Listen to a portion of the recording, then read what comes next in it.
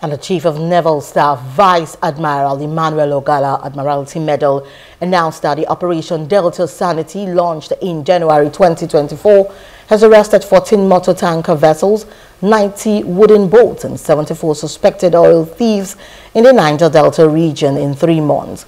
The operation, which aims to combat crude oil theft and other criminal activities, has been extended by 90 days, according to Ogalla.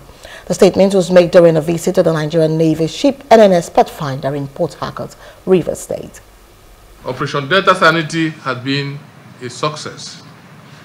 The operation has denied oil thieves and vandals across various parts of the Niger Delta freedom of action in our maritime environment.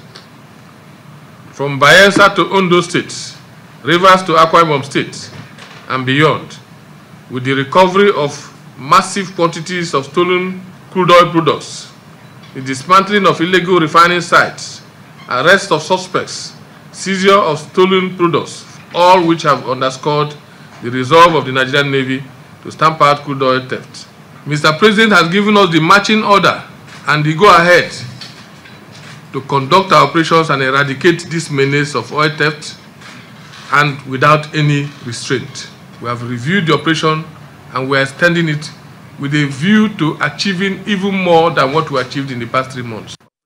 Hello, hope you enjoyed the news. Please do subscribe to our YouTube channel and don't forget to hit the notification button so you get notified about fresh news updates.